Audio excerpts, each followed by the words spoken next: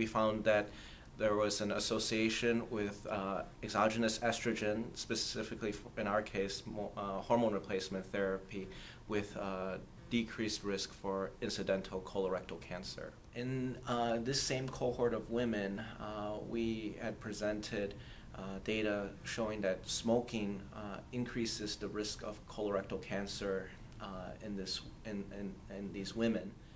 Every patient should discuss the potential benefits and risks associated with hormone replacement therapy with their physician prior to considering taking hormone replacement therapy to prevent colorectal cancer, especially concerning the potential adverse events that have been associated with hormone replacement therapy in earlier clinical trials. It's one of the leading causes of cancer deaths in women and potentially preventable, which is important to help understand how we can prevent these deaths from occurring.